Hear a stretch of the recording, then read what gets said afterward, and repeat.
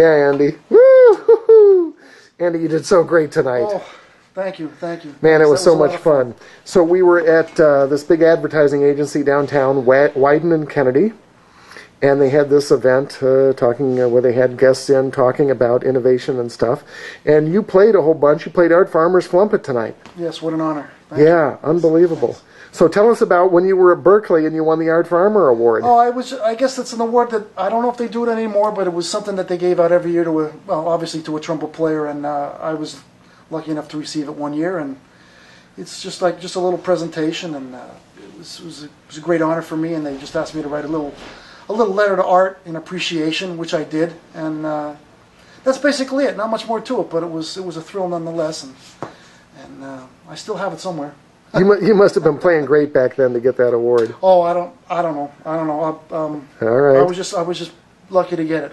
Wow. So for people that don't know you or don't know you're playing, just tell us a little bit about yourself. You started out, at 22, your first gig was with Buddy Rich's band playing the jazz chair? Oh, when I got out of Berkeley, yes. Yeah. Wow. What year was that? 1980. I'm sorry to say, 1983. Wow, huh? Okay. All right. And since then, you've been all over the world, literally, playing all sorts of stuff. Tell us a little bit about what you've been doing since then. Well, I've mostly been in New York and just trying to stay busy like most musicians, trumpet players, etc., and trying to play as much good music as possible. Lately, I've been lucky enough to be doing one of Dr. Lonnie Smith's groups, which is just in its beginning stages, and I've just recorded some 3 nights of live recording back in the spring, and that'll be out on his own record label after the beginning of next year. Yeah, and you play the Jazz Book and the Smoke Big Band in Manhattan Monday nights. Yeah. Mm-hmm. Well, actually, just about everybody in that band solos, don't they? Yeah, just about everybody. Actually, everybody. And and Seneca's on that band. Yes, he is.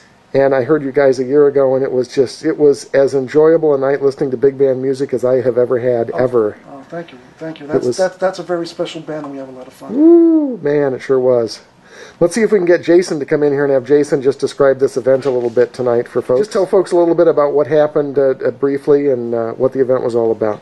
Well, it's an event put on by Portland Monthly Magazine and OMSI, which is the Oregon Museum of Science and Industry. Yes. And it was a program of 8 innovators from the Portland area in various disciplines: business, environmental technologies, art, music, things, all different things across the board. And they said it was narrowed down from a couple hundred candidates to 8 that they featured at a exhibit at the OMSI Museum, and then at the 2 nights of this event tonight, which they call Brainstorm. And it was a pretty fun time. It was a very receptive audience. This happened at Wyden and Kennedy downtown, and it was a nice space for Andy and the guys to play in. Mm-hmm. Yeah, it was. Audience was very receptive. Yeah. This was very fun to do. Thank you guys both for the help tonight. Anytime. And Andy, thank you. You got to get on a red eye. In about 20 minutes, we're going to take you to the airport, and you're going to go home.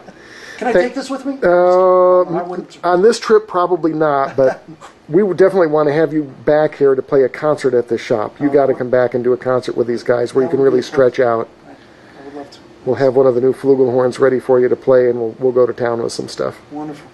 Andy, thank you so much. Congratulations on a great job tonight. Thank you. Andy Gravish, Jason Gunderson.